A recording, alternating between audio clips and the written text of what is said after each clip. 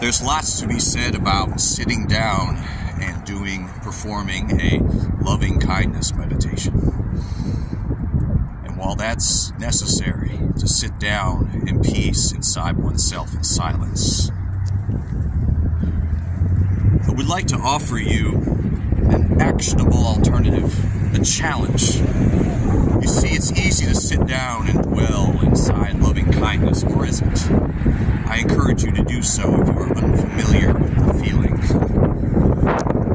But what's far harder, what will challenge your heart, is to go out into real life and with each and every person you see, each and every person you meet, each and every person you conjoin with energetically, it's as simple as giving your attention to literally anyone that you may see. You could be walking right up the street.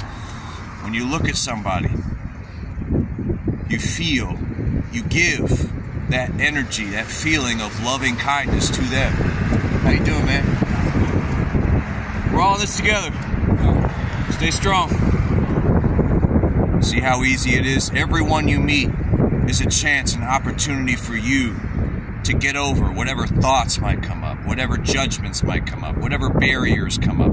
And if you're still uncomfortable with intimacy, and you might experience difficulty with this, uncomfortable being vulnerable, if you think kindness is sort of embarrassing or silly, if you've always been a little uncomfortable being kind to people, you don't know the power, you don't know how it is.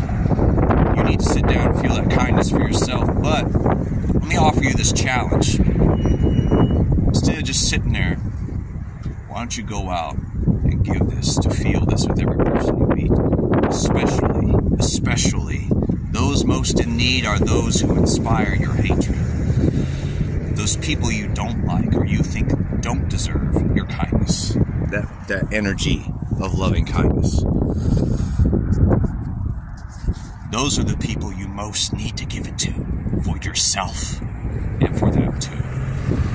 Those people who cut you off in traffic, you want them to feel your wrath.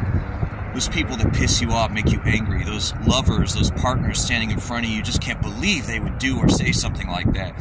Now you give them your space, your energy of forgiveness, compassion. But it's something you have to be able to give to yourself too. And that is where the real healing begins. Can you feel it for yourself, and then can you give it to others? But what you will find in this challenge is that in giving it to others, you uniquely resurrect it for yourself. You find your true self, your true nature.